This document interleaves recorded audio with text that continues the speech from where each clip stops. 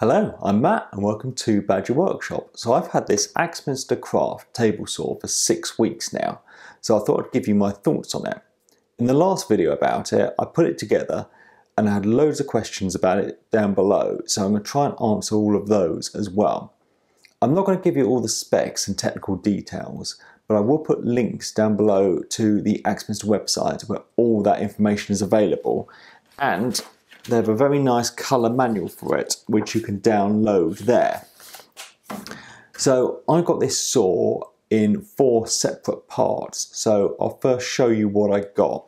So what I got was a saw, sliding table, cabinet stand and mobile base. So we'll go through them one by one, but we'll start with the saw itself. So the saw has a nice thick cast iron top, and then to the side it has a pressed steel extension wing and one to the back that extends the mitre slots in, which is a nice feature because then you don't have to cut them into your outfeed table. It's got standard sized mitre slots, and I already had an aftermarket mitre gauge which fits great, but Axminster do sell one, and of course this means that a lot of standardised accessories will work. I mean, Axminster sell these mitre bars made out of aluminium. Obviously you can make your own, but these have little grub screws in, so you can adjust them to get the perfect fit, and you never have to worry about wood movement. Now this saw is very accurate, and one of the reasons for that is everything's adjustable. The raise and fall mechanism of this saw is attached to the cabinet rather than the top itself. The top is attached with 4 bolts, so it can move independently to the blade to align it. Mine was pretty good, but I loosened off those 4 bolts, gave a few taps with a plastic mallet, and then brought the blade perfectly in line with the mitre slots. I could then get the fence lined up with the mitre slots, and then I knew it was parallel with the blade. The riving knife's got 4 grub screws, so you can align that perfectly with the blade. The fence is fully adjustable, so everything can be adjusted on it. One person did comment that they had problems getting it to tilt to 45 degrees. I think this might have been a previous model, but I've had a look at it on mine and I'll show you. So inside the saw, on the tilt mechanism, there's a collar like you get on a drill. And you can just adjust that to set it up at a perfect 45 degrees. So you can adjust the 45 or even just past it if you wanted. The fence on the saw has a little window with a magnifying glass, and then on the rail there's a ruler. It's got a cam locking mechanism at the front, and then it's got this auxiliary fence. Now I'm going to try and adjust this, but I'm doing it from the side, so it makes it much harder. So you can just have it as the fence. You can have this up that way, which makes resawing taller pieces easy. But then if you want to do thin rips,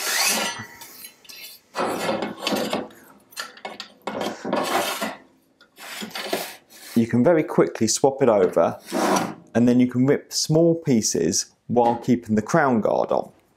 Now I've had saws with these options before, but they've always been so tricky to do, I've never used them. But this is so quick and easy to change. I use it all the time, and that means I don't have to take the crown guard off, which is great that safety features are easy to use and therefore you use them. And also it's got a dust collection port on it, so it works very well. Now a few people were concerned about the fence because it only locks at the front and not at the back. Now I've used a few saws that have locking mechanisms at both ends, and I've never got on with them because I find when they lock at the back, they kind of try and twist it out of square, and I've seen a lot of reviews of other saws and people say the same thing. I think this is fine. Now, if I really push, I can maybe get 0.5 millimeters deflection on that, but I don't see why that's a problem. You should only be pushing towards the fence before the blade, and you shouldn't be pushing any pressure that way. I've never had a problem with saws of this design that are well made, and this is. So I think the fence is very good on this. I had a few questions about how powerful this saw is, because if you compare the specs with some contractor saws, maybe it doesn't look as powerful. But it's not a fair comparison because they have universal motors and this has a nice quiet induction motor, and this is also belt driven. But this week I was cutting down some 3x2s, so I think they're 63mm deep. I was doing those in one pass. I also ripped down a few bits of oak this week, and it does that no problem at all. And at the moment it's a bit handicapped because it has a 48 tooth blade in it. Now that leaves a beautiful cut, but it's not a ripping blade.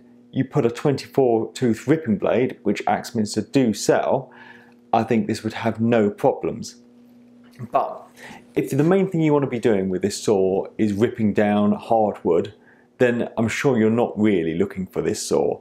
You'll want something much bigger, more powerful, and a bandsaw is probably much better for that. Someone wanted to know what the blade change on this is like, and it's pretty simple. The crown guard just comes off with a few twists. Now there are 5 screws to hold this insert down, but I haven't actually been using them, and therefore you can just pull it out easily. This insert has some grub screws all round so you can get it perfectly level, which is nice. They sell a 0 insert one with a smaller slot, but it's a very simple shape with no complex locking mechanism, so you could easily make your own. Now there's no spindle lock, there's just simply that bar that you drop in, spanner on and loosen. It's got a reasonably good length of spindle.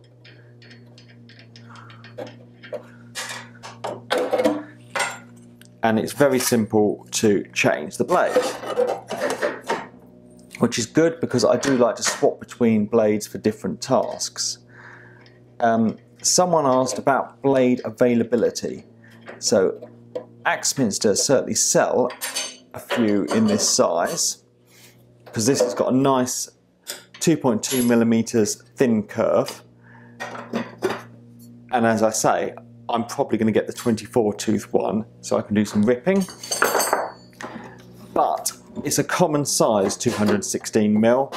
In fact, my DeWalt miter saw takes the same size of blade. So as I mentioned, it's got a nice quiet induction motor.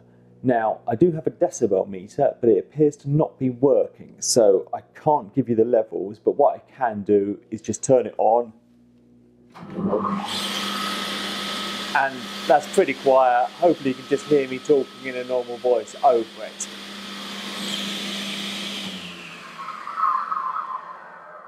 Now another question, which is a good point, is what's the point of having a quiet saw if your dust extractor is louder? So let me put this saw on and put the dust extractor on.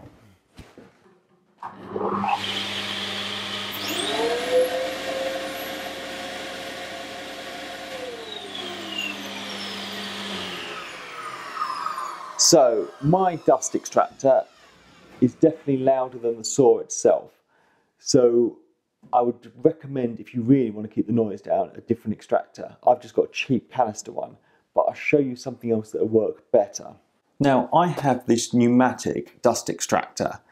Same people that make the Henry Hoovers. It's really quiet, really great machine, but it has a 50-something mil hose, and the craft saw has a 100mm port.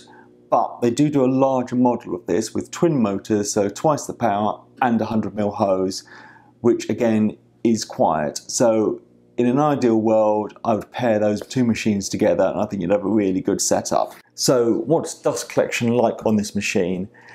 Inside there's a plastic shroud around the blade, that goes to a hose and then a 100mm port at the back. Then you've got this large hose on the crown guard that goes to the same port, so you just connect to do the two things. With the both of them connected, it does a pretty good job. You're never going to get amazing dust collection on a table saw, but this works well. As I say, I've only got a very cheap little extractor on this because it's the only 100mm one I've got. So I think actually if you had a more powerful extractor, you'd even get better results, but I'm very pleased how this performs. So I think that about covers all the main features of the saw itself. So let's move on to the accessories. Let's start with the sliding table. Now, I wasn't sure whether to go for this or not because you can see how wide my workshop is and it takes up a bit of room. But I'm so glad I did.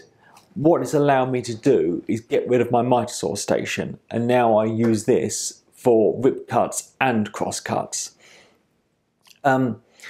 So I've got it on a mobile base and I can turn the saw around if I want to do longer pieces, and then I can have them going the length of the workshop. It's probably more efficient to have both machines, but the amount of space I've saved by just having one is worth it. Let me bring you in close and show you some of the details on this. So the fence goes up to 900mm, got a nice flip stop which has a micro adjuster, which I found so useful if you just cut something slightly too long and you can just really dial in that cut. It's got this very quick to adjust clamp with a cam locking mechanism, which is very useful if you want to cut any sheet goods, as it really holds them securely. The fence itself can angle to 45 degrees in either direction. It's got a little flip up stop there so you can set it back to 90. But what I tend to do is put a square up against the blade and just get the fence level with that, and that seems to work really well and quickly for getting it back to 90. So sometimes you want to rip some wood and this fence is in the way, so you can just loosen these off and slide it out the way, or just lift it off and move it out the way.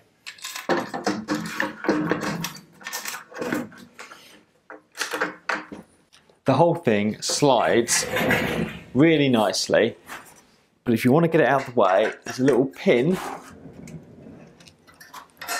and then you can just take the whole thing off and it goes back on very easily.